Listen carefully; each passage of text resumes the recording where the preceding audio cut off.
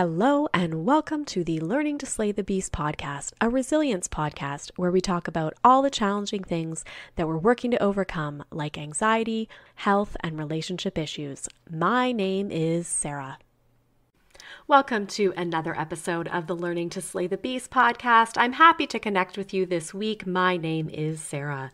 So this week we are headed into November. Things are getting a little more dreary, but I am excited. I am going to be doing a sunny vacation soon, so that will definitely be lifting my spirits. But I did want to leave an episode for everybody and a few episodes within November.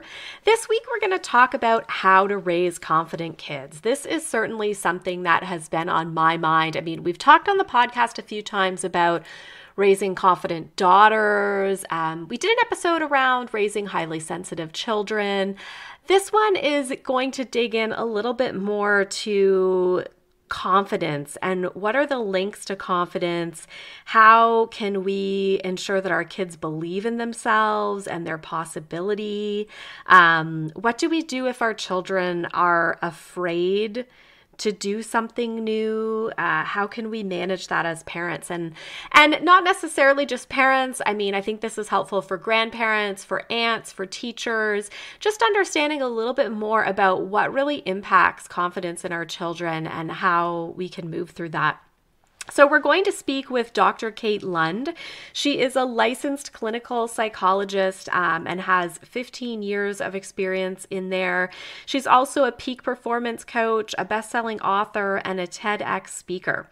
So her specialized training is in medical psychology, and it involves the world-renowned Shriners Hospital for Children, Boston, Massachusetts General Hospital, and the Beth Israel Deaconess Medical Center, all of which are affiliated with Harvard Medical School.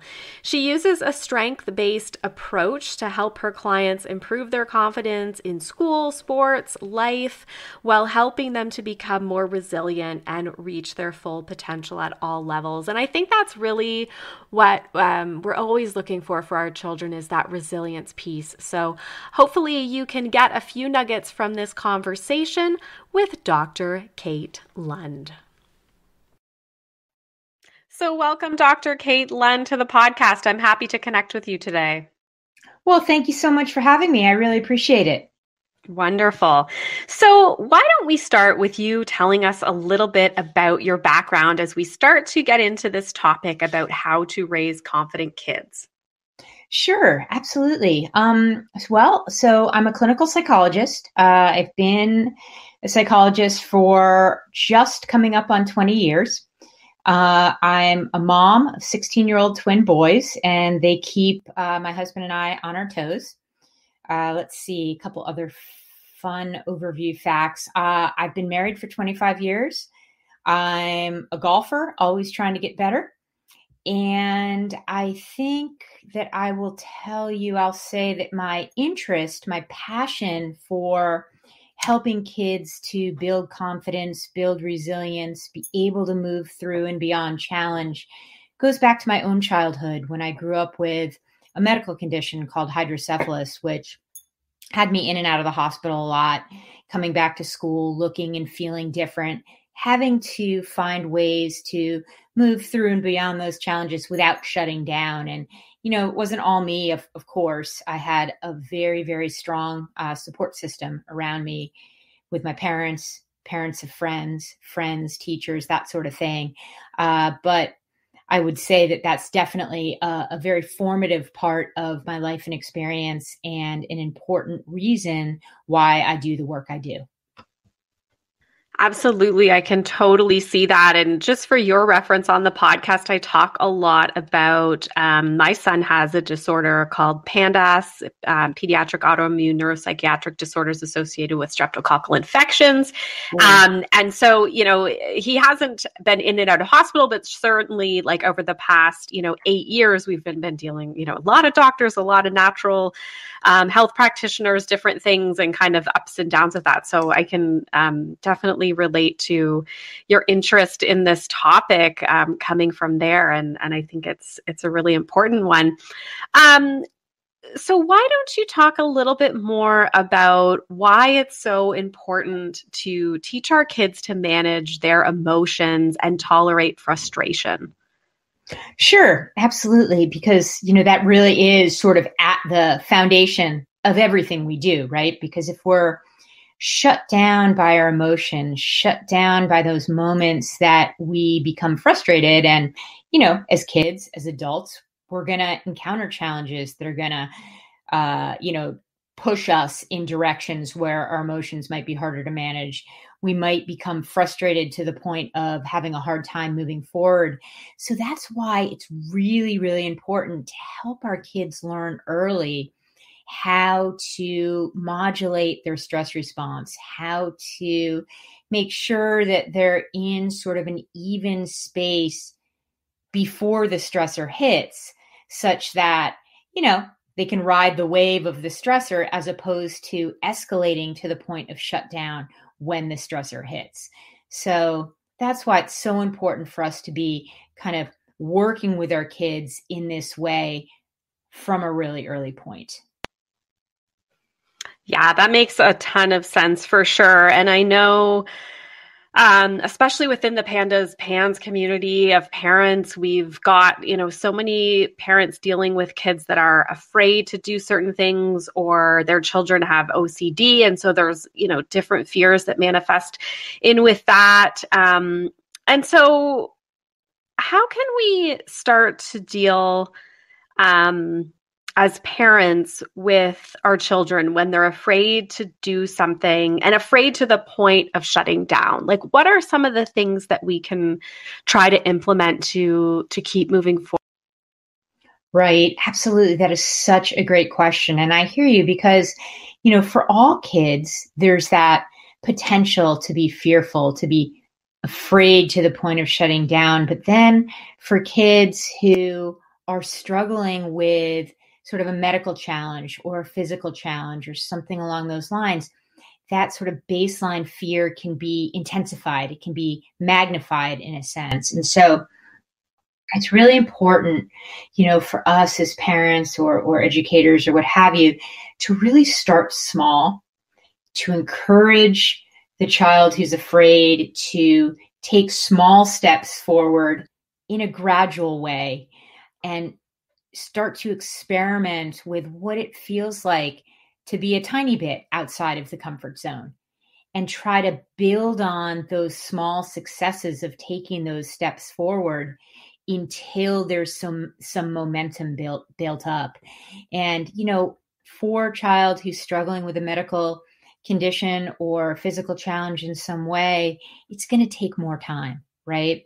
It's going to be a longer process, but just to stick with the child and encourage that forward motion, because over time, they will start to desensitize to the fear and things will get easier, keeping in mind that there'll probably be, steps forward and steps back, that sort of thing. But it's that consistency, it's that practice that helps us to help our kids to build an overall sense of confidence and courage and take those steps forward when things seem so scary. Mm-hmm. Okay, so then that is really a link there to building confidence, it sounds like.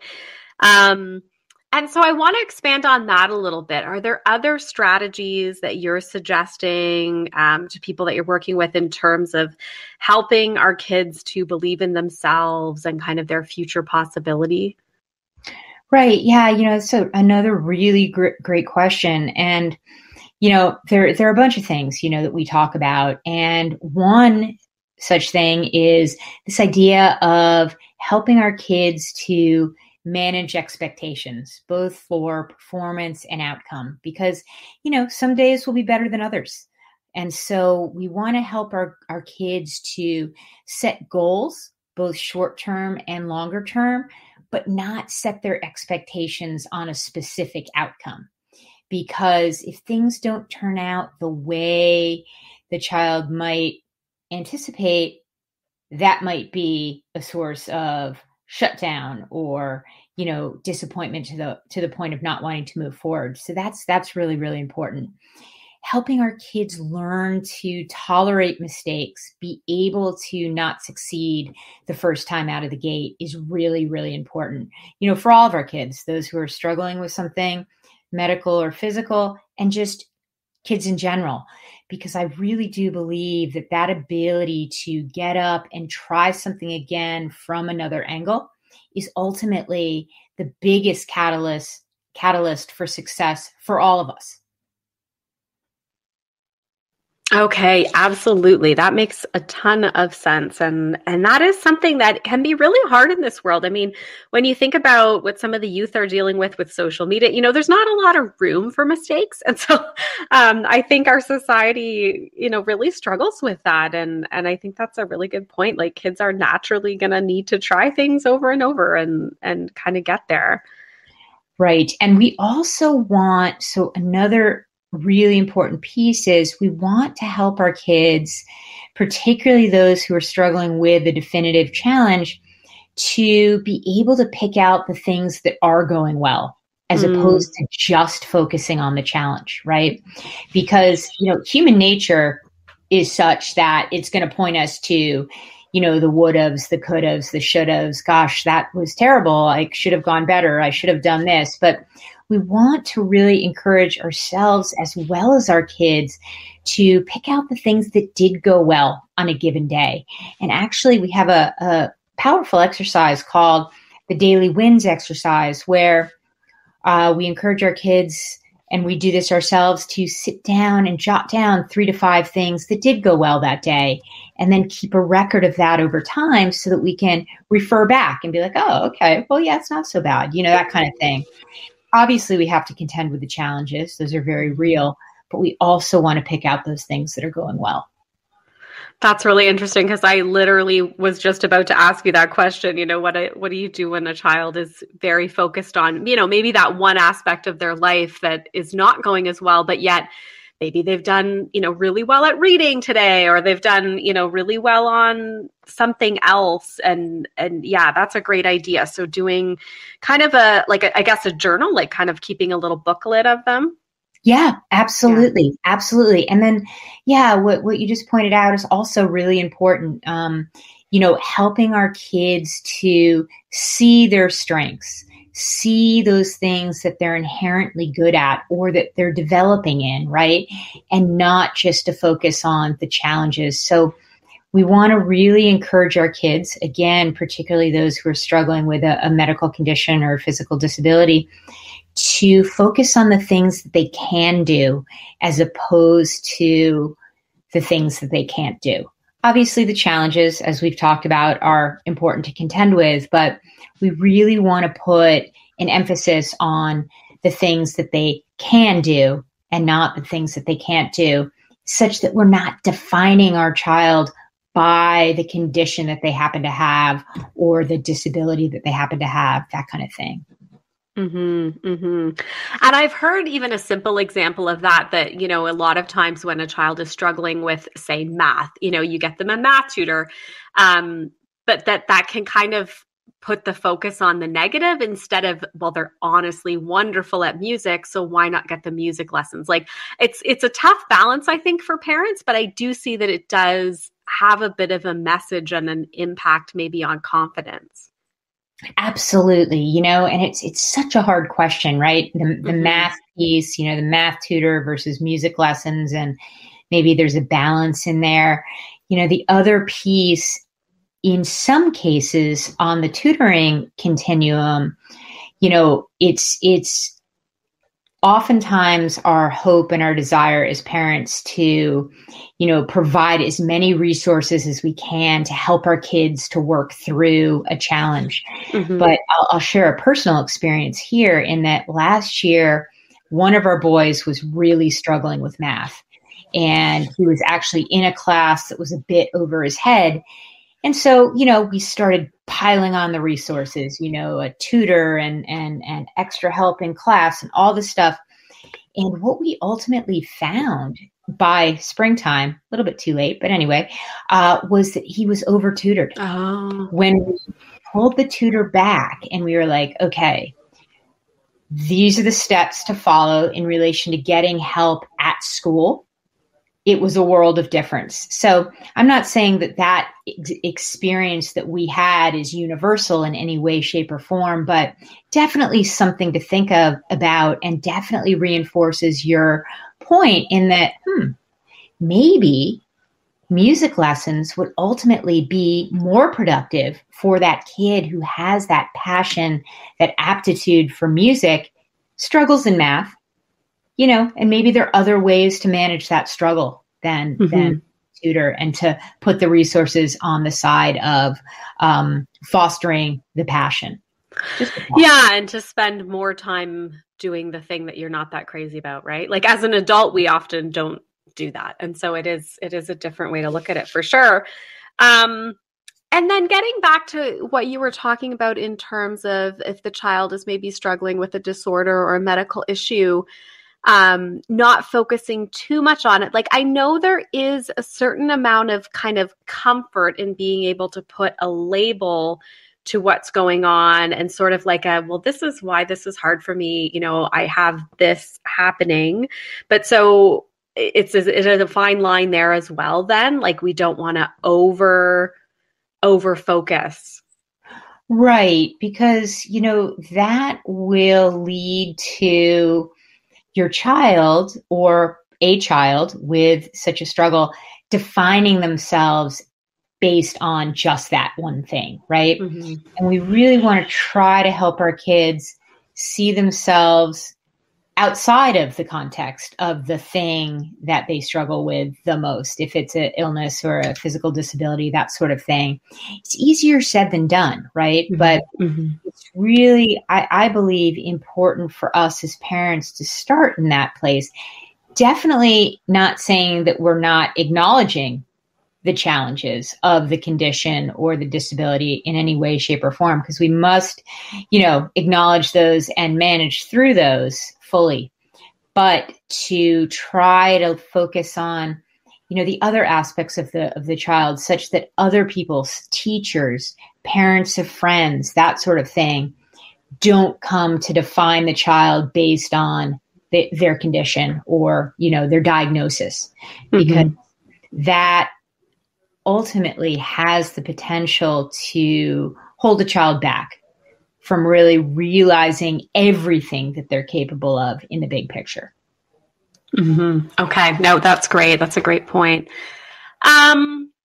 What about in terms of if your child has went through a particularly difficult time and you're kind of at that rebuilding stage? So an example I thought of was, a period where maybe there's been a lot of bullying in their life, and you're okay, we've got, maybe it's therapy in place or, switching to a new school, things like that you've put in place. How do you then start to build that child's confidence back up in terms of, okay, yes, it's been a really hard time, but let's try to move forward. Any suggestions there? Yeah, that is such a good question, because challenges like this can come up, right? Particularly if a child is struggling with a medical condition, a physical disability that has them standing out as different, where then there can be, often is, a bullying type of situation. So the first thing I would say is for us as parents to be there and really hear our child's experience of the challenge. This is really the most powerful thing we can do, just being there instead of trying to jump in with a fix. Because as you know, as parents, that's something that we really want to do, right? It's hard for us to watch our child struggle, but really being there and listening to that experience on a human level is so, so powerful. And then from there, we want to try to help our child to, appreciate what it is about them that's unique, to appreciate their own unique context, noting their strengths and what they have to offer the world around them, and really helping them to focus on that as opposed to aspects of their life and environment that they're not able to control, which first and foremost here in the case of bullying is another kid's behavior. doesn't make it any less painful, any easier, but really an important place to try to build so that the child is learning to focus on moving forward from the inside out based on their own set of skills and aptitudes. And then, of course, getting the supports, and you mentioned this already, in place as needed, therapy, somebody else to talk to outside of the family. But really, the most important thing we can do as parents is to be there for our child in that kind of a situation and hear the experience. Okay, those are great steps. I like how you laid that out for sure. And then that focus on strengths again, I think that makes a lot of sense. One thing that we haven't really touched on yet is that it can be really difficult for those that identify as females. There can be like a lot of pressure. And I know I'm not saying it's, not there for males, but I hear a lot about girls, kind of hitting that teen age and then just really struggling with confidence. Are there any suggestions that you have there? I know I've been trying so hard to watch how I speak with my daughter. I know when I was growing up, people would call girls like bossy, or you know what I mean, like different types of things that really are like assertiveness, and they really are positive things, but for some reason for girls they can be construed as like negative, and kind of you're told to kind of put those things away a little bit. And I just wondered, do you have any suggestions in particular around building confidence in females in particular? Yeah, it's a really great question, and I think that a lot of the principles that we've already kind of touched on really do apply across the gender continuum, and to encourage kids, girls particularly in this case, to really be themselves, to appreciate their own unique attributes and their own unique context, and sort of try to hone in on, what their strengths are and how they can give back to those around them. And, there are always going to be moments where kids, girls, boys, what have you, are misunderstood, or, they come across in a way that perhaps wasn't intended. And so it's in those moments that as parents, we again can step in to be there and hear the experience and try to understand where our kids are coming from, and try to give them constructive feedback on how to move forward, how to move out of the gate the next time. Does that make sense? It's there's really no one size fits all. It's just sort of a process of building up this idea of confidence and direction, and how we're going to encourage our kids to give back to the world over time. Yeah, I think that makes sense. And I like what you've mentioned there about being yourself. I think that's one thing that I hear a lot, is especially females, and even as we get older, you start to identify it, like my age, that, okay, I've spent so long trying to please people. I've spent so long paying attention to other people's needs. And so kind of tuning into that self, I think, can be really challenging. So I think that's a good tip. Any suggestions on, if a child says, well, I'm not really sure like how to be myself, to try to work them through some thoughts around that? Yeah, that's a really interesting question. And I think what I would say to that is really trying to understand where the child is coming from. So how are they defining themselves? How do they see themselves? And try to build from there, and really kind of talking about and talking through this idea of comparison.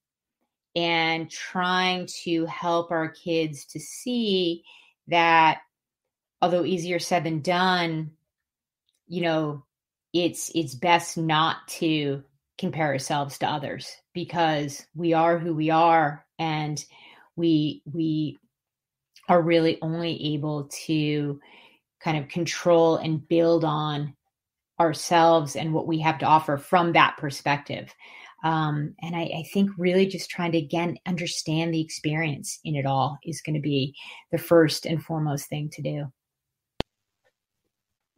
For sure. Yeah. No, a lot of that comes out through conversation. Any other like activities that you find can really help kids to build confidence? Like I'm thinking, we've talked a lot about conversations with parents, maybe therapy, maybe like a journal type situation, but anything else that you've kind of seen over your time in this field? Yeah, well, absolutely. The really the foundational piece is going back to the first piece that we talked about, managing stress response and really helping our kids to develop some way to do that consistently day in, day out. For some kids, we can teach them simple meditation techniques, simple breathing techniques. Kind of ways to shift gears in terms of what they're thinking. We want to be promoting in our kids, helping them to develop a really strong foundation in positive self-talk, for example. And so if we hear them saying something negative about themselves, we might jump in and say, what are you thinking in that moment? What does that mean exactly? How might we look at that differently? That kind of a thing. We want to really encourage our kids on all of those fronts, but I would say that teaching them a concrete technique or way to modulate their stress response, kind of have this sense of evenness throughout the day such that they're ready when a stressor hits is the most important thing we can do. Yeah, absolutely. And I mean, I know growing up for me, it was definitely being involved in music. And then as I've gotten older, it's, more things like exercise. But it's hard to, as a child, find all of those things. And I think so as parents, we can kind of hopefully expose our kids to different ideas. Absolutely. That's so, so important. And again, right, you make a really important point. It's not a one size fits all. It might be music for one kid. It might be exercise for another. It might be, a walk in the woods for another. It might be art. There's a lot of catharsis in art for many, many children. So not a one size fits all, but it's finding that thing that will help a child to manage the response to the challenges, to the stressors that are inevitably going to hit. Yeah, absolutely.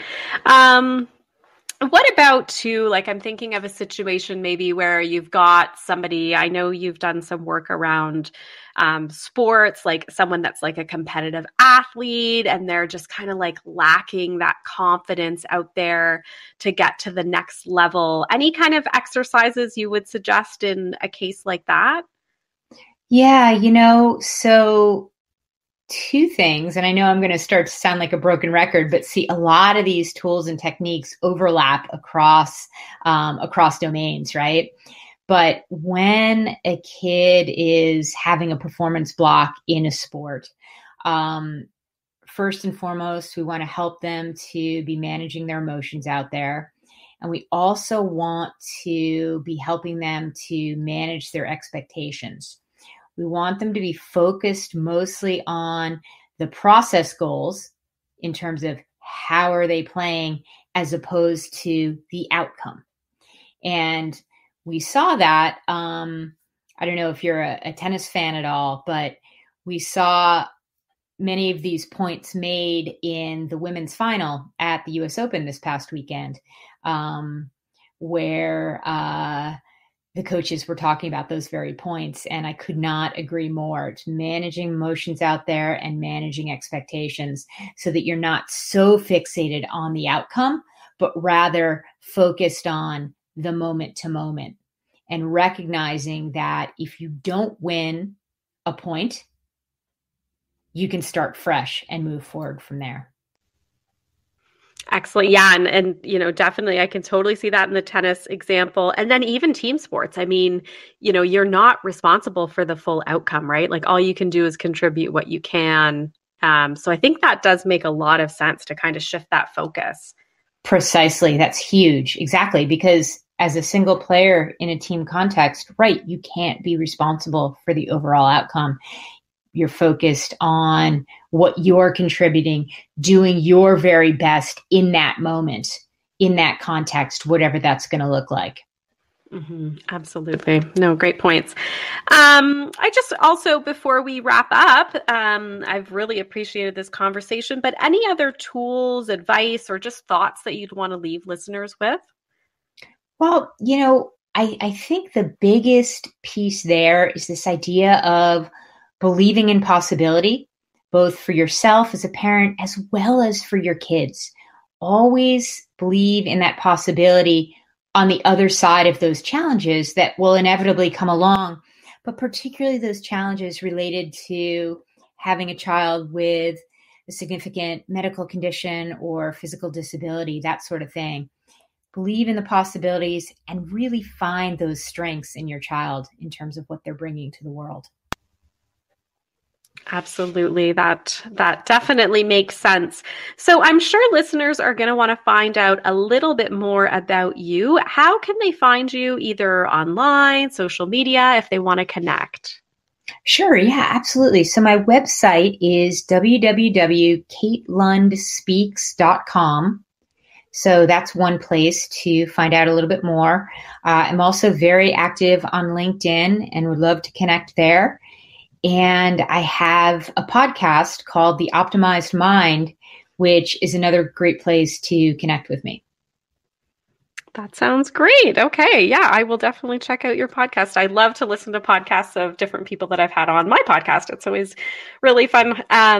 So wonderful. I really appreciate your time today, Dr. Lund. I think this has been some really great points for us to all kind of look at how we're parenting and see what we can move along on and do a little bit better and how to build that confidence in our kids. So I appreciate that today. Wonderful. Well, thank you so much for having me. I appreciate it as well. Thank you so much to Dr. Kate Lund for sharing all of her experience in terms of raising confident kids. I really appreciated her providing her background and some of the in and out of hospital that she was in. I think it really gave us some good context to understand some of her insights. And I think that there is just an endless amount of work that we can do here, and it is so worth it. I loved her focus on putting children into sports. I think that can be such a great way to build confidence, and also beyond sports, even just helping our kids to find, what makes them feel unique, where their strengths are, ways to kind of gain that confidence. And I think that she provides some really wonderful expert advice, and you can find out more about her on the web at katelundspeaks.com, her podcast, The Optimized Mind, and also she mentioned LinkedIn. So I know many of you are parents or teachers, and I really hope that this can give you some ideas of how we can support those young minds and hopefully raise those confident children that we'd love to see develop. Have a great week. Thank you for listening to the Learning to Slay the Beast podcast. Please keep in mind, this podcast is not intended to be medical or professional advice. If you'd like to hear more from me, you can follow me on social media, Instagram and TikTok at Sarah Lady Gluten, or Facebook, Sarah_gluten-free lady. You can also visit my website, which includes author information, speaking information, and more info on the podcast at www.se-german.com. If you like the podcast, please feel free to review the podcast on your favorite platform and also subscribe, because it means that it will show up for you every week on your favorite podcast platform. Also, we've just started to have the ability to support the podcast. You can find this link in my Instagram bio or visit Ko-fi, ko-fi.com/learning to slay the beasts. Thanks again for listening and have a great week.